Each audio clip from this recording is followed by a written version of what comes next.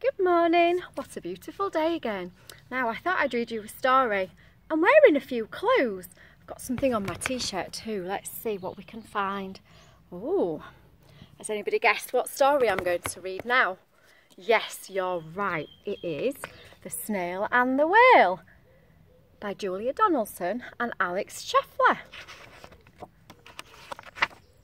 This is a tale of a tiny snail and a great big grey-blue humpback whale.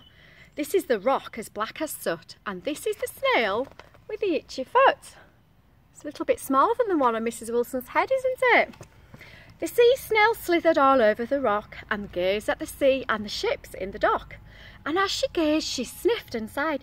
"The sea is deep and the world is wide. How I long to sail," said the tiny snail. There's the dock. Can you see the seagulls? They like to pinch chips, don't they? These are the other snails in the flock, who all stuck tight to the smooth black rock and said to the snail with the itchy foot, "Be quiet, don't wiggle, sit still, stay put." But the tiny sea snail sighed and sniffed, then cried, "I've got it, I'll hitch a lift." There's all the other snails on the rock. This is the trail of the tiny snail, a silvery trail that looped and curled and said, "Lift wanted around the world." This is the whale who came one night. Whoa, beautiful big whale. When the tide was high and the stars were bright, a humpback whale immensely long, who sang to the snail a wonderful song of shimmering ice and coral caves and shooting stars and enormous waves. And this is the tale of the humpback whale. He held it out of the starlit sea and said to the snail, "Come sail with me." Look, can you remember what its name is, the tail on a whale? Yes, that's right, it's the fluke.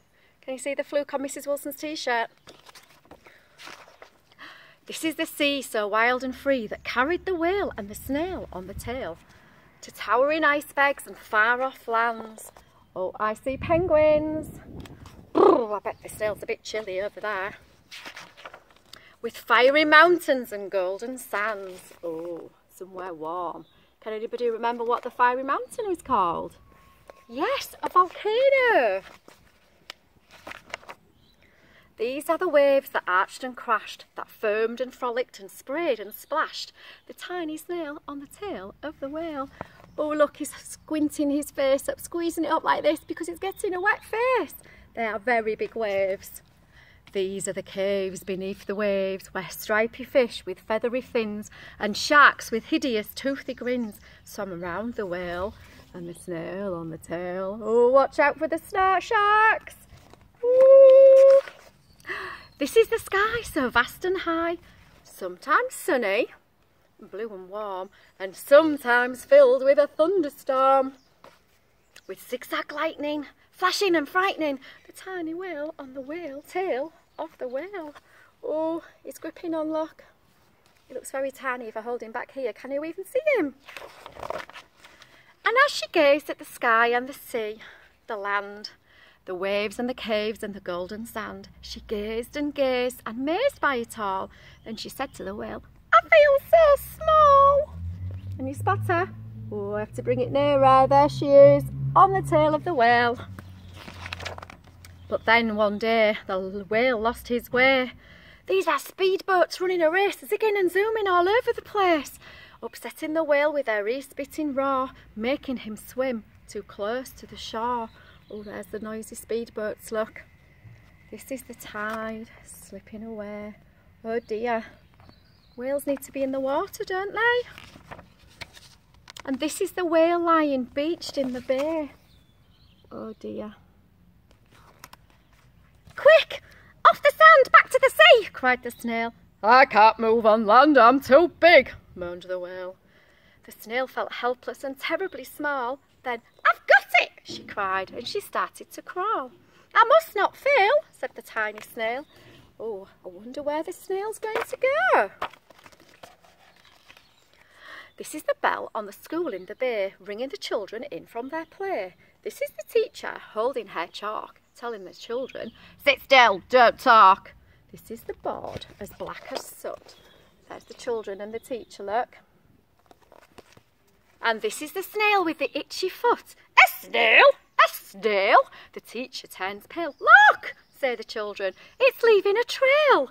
This is the trail of the tiny snail, a silvery trail saying, save the whale.